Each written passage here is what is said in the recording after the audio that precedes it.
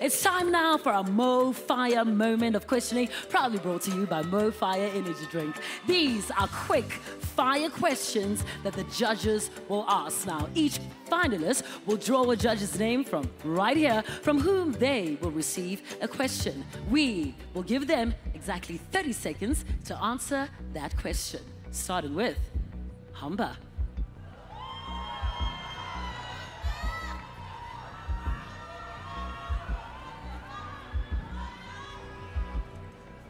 Thank you, Hamba. Your question, courtesy of Joanne Strauss.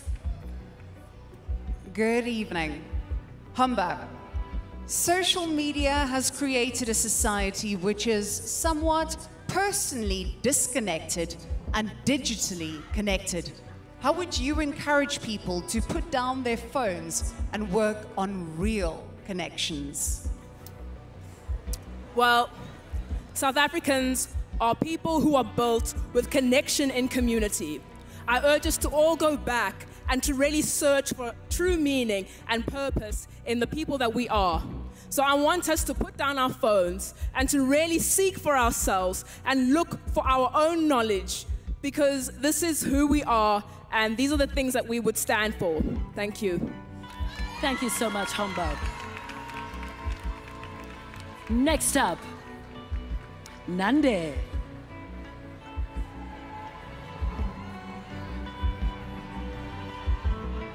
Thank you. Nande, your question is from Liandi. Hi, Nande. Hi, Andy. Some people are of the opinion that women who are not mothers and are unmarried are not experiencing or part of true womanhood. What is your opinion on that view or belief? Basing womanhood on childbearing and marriage is sexist. And it disrespects and it devalues any other woman who chooses to do something different with their life. And it especially excludes trans women. It's time for us to look at the qualities that we possess as women, which is our uniqueness, our selflessness, and our tenacity, and that is what defines a woman. Thank you. Thank you, Nande. Next up, Natasha.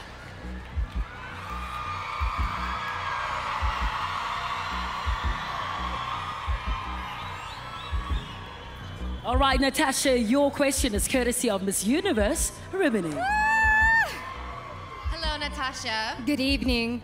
Do you believe it's more important to ask a child who do they want to be when they grow up, or what problem do they want to solve?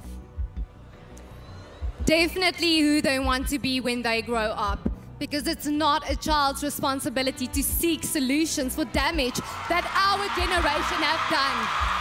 We are in charge to cultivate our transformational leaders and to cultivate those mindsets. Thank you.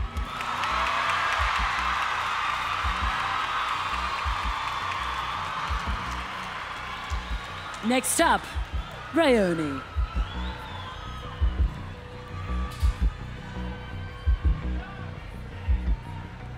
Rayoni, your question is courtesy of Tuso Mbedu. So, South Africa faces many challenges, including poverty and inequality. How do you envision using your platform as Miss South Africa to address these issues and make a positive impact in the lives of those who need it? So as a Miss South Africa, I would want to work with government institutions so that they can really enforce and increase the basic income grant so that it becomes fair and accessible to all people. The problem is that it's not accessible in the moment. I believe that financial assistance is the first step that we need to take to really alleviate inequality and poverty. Thank you. Thank you, Brioni. And last but definitely not least, please welcome Melissa. Let's guess. Do it anyway. Thank you so much. Melissa, of course, your question will come from the amazing Debbie. Hi, Melissa. South Africa is stuck in a destructive pattern.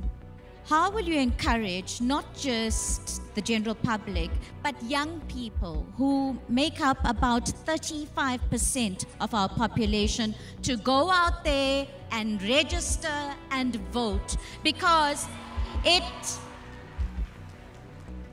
the way that we can take back our power and, more importantly, take back our beautiful country.